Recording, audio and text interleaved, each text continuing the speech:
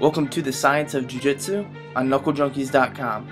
Let's jump right into our Jiu-Jitsu to MMA move of the week. This is a triangle from side control.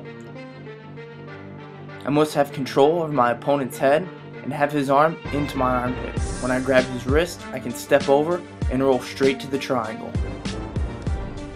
Many times my opponent will put his arm up to defend against the mount. When he does, I can pin it to his stomach, and as I step over, I drag my heel across the mat and turn to finish the triangle. This week, we'll be using a round table to discuss a variety of topics.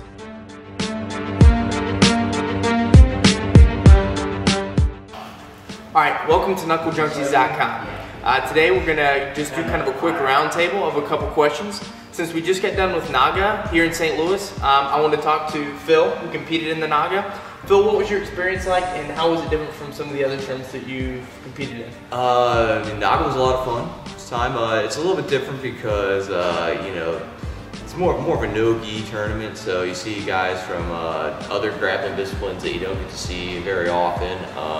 The rule set's a little bit different, so there's a different scoring system, and the techniques that are allowed are a lot different than some tournaments, so you have to kind of adjust your strategy accordingly. But I had a lot of fun. It was a good time. Well ran.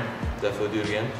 Excellent. Do you have anything on the horizon? What kind of tournaments in the area you're looking to do? Now it's kind of the off season. It seems like won't have anything for the next few months, but the state championships will be coming up again in February. It's a great tournament. Plan on doing that, and we'll see what else is around the area. So. Fantastic. And then also I have with me AJ Siscoe. AJ, you fought twice in the last month, and you're a 7-fight veteran amateur MMA.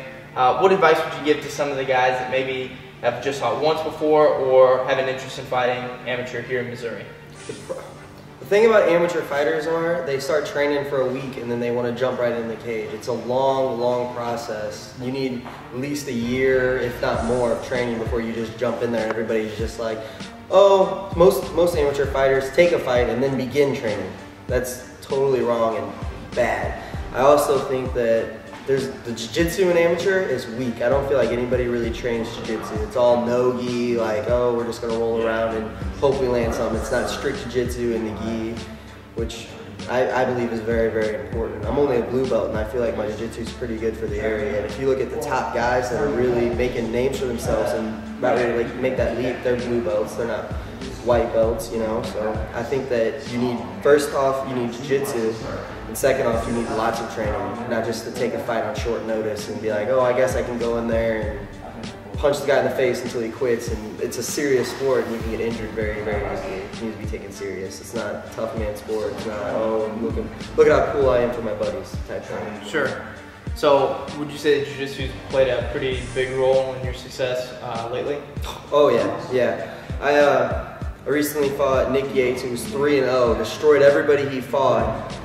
And I went in there and submitted him in the second round, which I wouldn't have been able to beat him. If I did not come to JWs and start training, the fighter I was before I came to JWs, I wouldn't have beat him. And I also submitted Tracy Green, which is a veteran of amateur MMA. He had over 20 fights. I submitted him in the first round, and I wouldn't have been able to do that if I didn't train in JW. So it's the jiu-jitsu that's made the difference for you in your career. Okay. And do you think that for amateur MMA, do you feel like the guys have to train a lot of jiu-jitsu? Do they need just a base understanding? I feel like, yeah, they do. I feel like a lot of fighters don't, but they definitely should. I feel like it's very neglected, and I don't think they understand true jiu-jitsu. When somebody takes you down and smothers you, it's so hard to deal with. They just get in there and want to rock 'em, sock 'em robots. Sure. So with that in mind, MMA and jiu-jitsu, what guy out there right now has got the best jiu-jitsu in MMA? Phil, I'll start with you. I always like watching. I like watching Damian Maia a lot. I like seeing. I'm kind of a purist. I enjoy seeing when somebody uses only jiu-jitsu, and he seems like his best victories are the ones where he specializes in that skill. Ronnie Yahya is a lot of fun to watch and Hodger Gracie, though, he's coming along well, but he's fun to watch as well. As soon as he gets to the ground, it's pretty much over. AJ? For me, it's Jacare Souza and Damian Maya. Their jiu-jitsu so beautiful to me. It's so pure.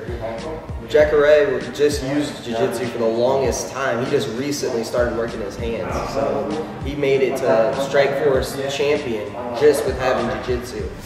He had very basic striking, and then he really recently started working on his striking. So I think his jiu-jitsu is probably the best because he didn't work on anything else. He just beat everybody with jiu-jitsu. Excellent. Well, thank you guys both for, thank you for spending some time today as we mess around in our gis that we wear all the time. And that's all we wear. All right, guys. Thanks a lot. Thanks.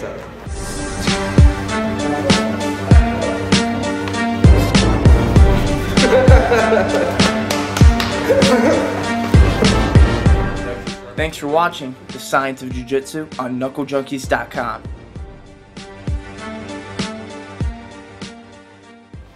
Pam dilemma. It's been so long since I've been on camera.